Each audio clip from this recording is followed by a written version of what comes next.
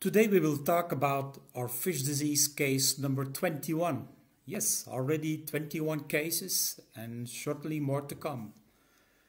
And it was about a case of Cardinal tetras, which were tank raised by an importer, and they were dying after a few days, 25 days with white patches. So I took some of those fish to my laboratory, and because I wanted to investigate what was going on during the weeks when the fish developed this kind of symptom. This is how it looks like. Only one or two in the batch of cardinals with this kind of patch on the body, the loss of the blue color.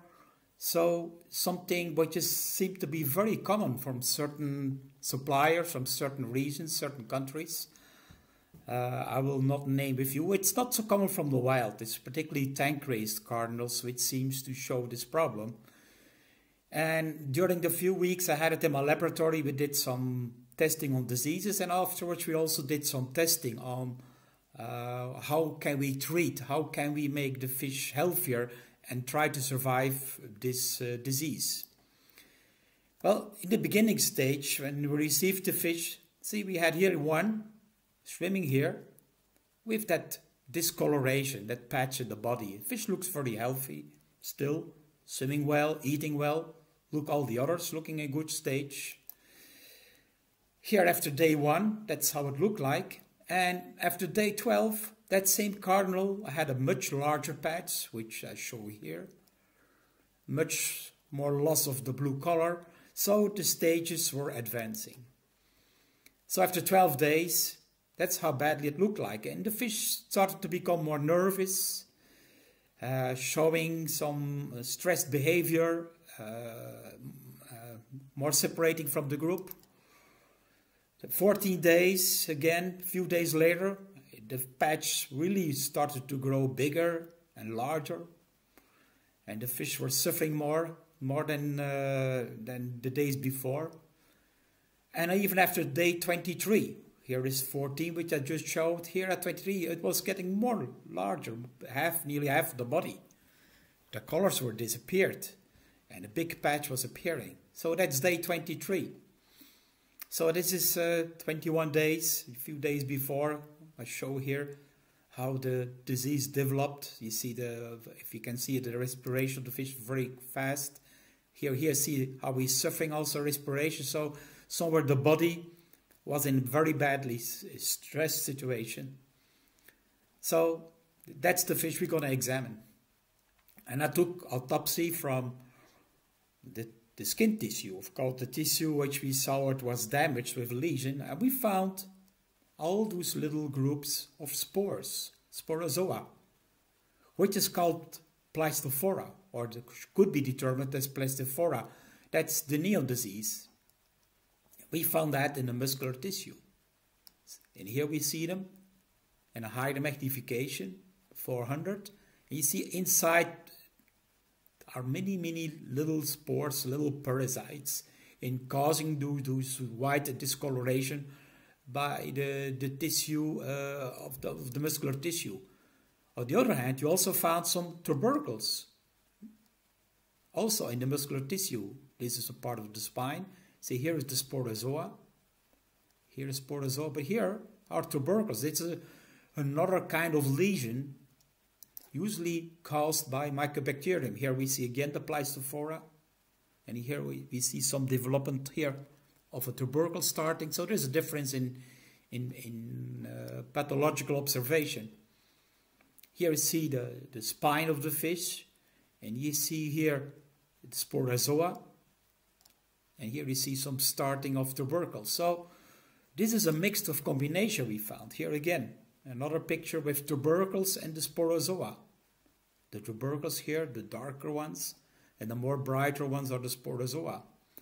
So the fish was very suffering from two problems, and particularly the MYCOBACTERIUM is a worrying thing because this is also killing the fish. While the fish with a SPOROZOA infection can live a long time with that neon disease. Used to call that neon disease, the white patches. But tuberculosis is something that the fish will waste away eventually, because it's usually caused by MYCOBACTERIUM or fish tuberculosis, which can be defined by a laboratory, but very difficult to treat. On the other hand, also the parasitic infection is very difficult to treat.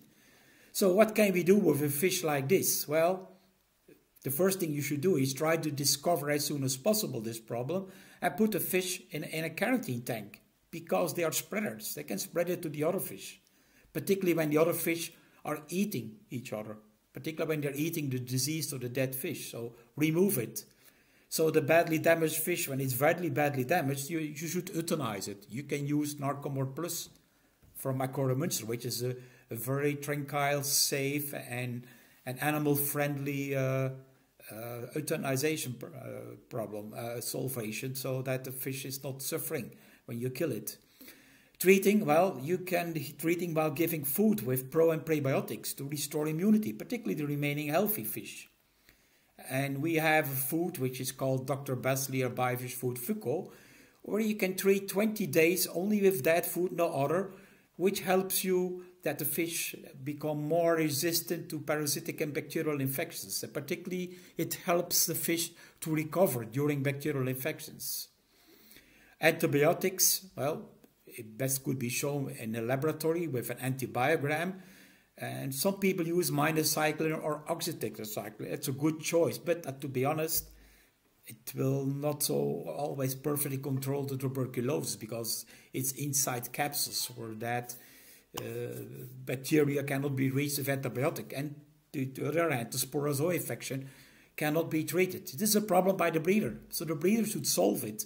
He should eliminate the origin of the SPOROZOA and select his breeding pairs to avoid that SPOROZOA spreads in the community. So this is how the remaining fish looked like after the 20 days of feeding. We had no more recurrence. So we had here one fish with some darker patch here. I'll show it again here.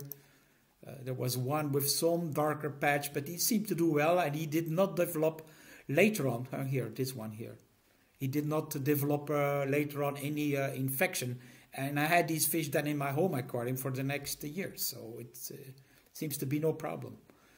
This is the same kind of SPOROZOA infection showed here in a RUMMYNOSE TETRA, a TANKRAISED RUMMYNOSE TETRA. You can see this is typical neon disease caused by the SPOROZOA Pleistophora. Sometimes it's confusing to identify Pleistophora, so I always recommend use a microscope, because here you see a white patch which is caused by tetrahymena parasites.